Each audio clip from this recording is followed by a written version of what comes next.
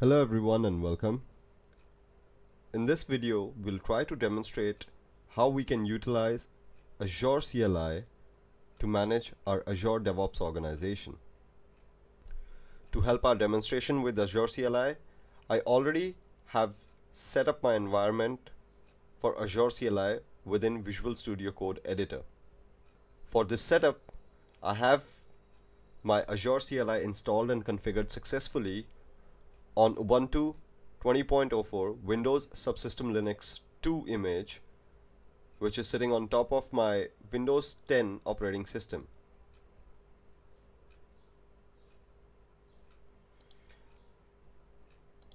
On my Edge browser, I have set up my Microsoft account profile that I intend to use for this demo.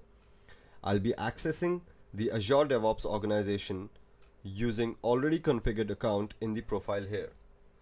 The account that I'll be logging the Azure DevOps Organization with is admin@olivetech.io.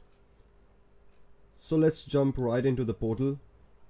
Firstly, in order to understand what sort of permissions admin@olivetech.io has within the olivetech directory. And in order to do that, let's navigate to Azure Active Directory,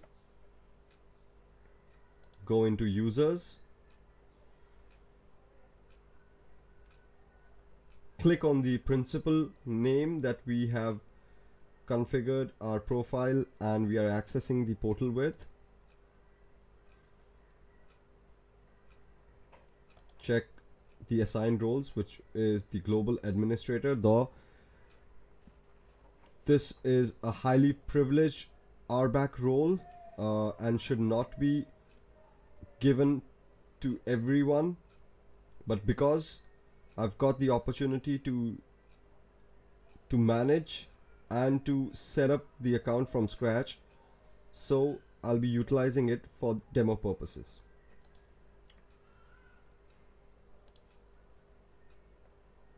Let's go and navigate, try to reach our Azure DevOps organization to see what the current landscape looks like.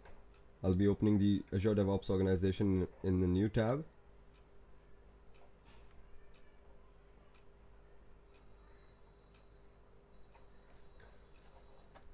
The name of our Azure DevOps organization for this account that this account has access to is olivetech labs, and this was previously created by myself, so that's why it shows this identity as this principal as the owner for this organization.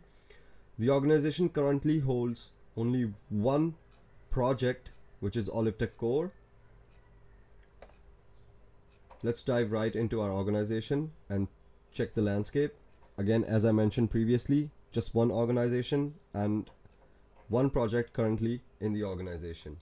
I can go ahead and start creating projects from here, but that's not what we gonna demo in this video.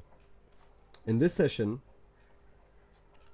we'll be utilizing command line utility, Azure command line interface, Azure CLI, to manage all our operations around Azure DevOps organization and the projects within it.